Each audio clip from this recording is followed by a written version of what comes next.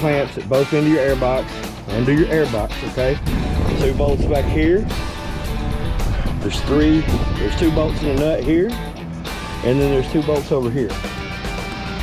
Alright, and then that bracket will come out of your way. And then you're going to unhook your lines from your injectors and your common rail. That'll come out of the way. Then, essentially, you're going to push the little gray clip back. Okay, it's on the bottom like that. You're going to have to push it back that way. And then you should be able to work it off of your injector. Then you're going to take all your bolts out here.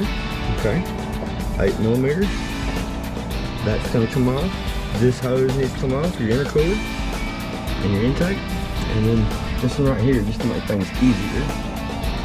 Okay, and then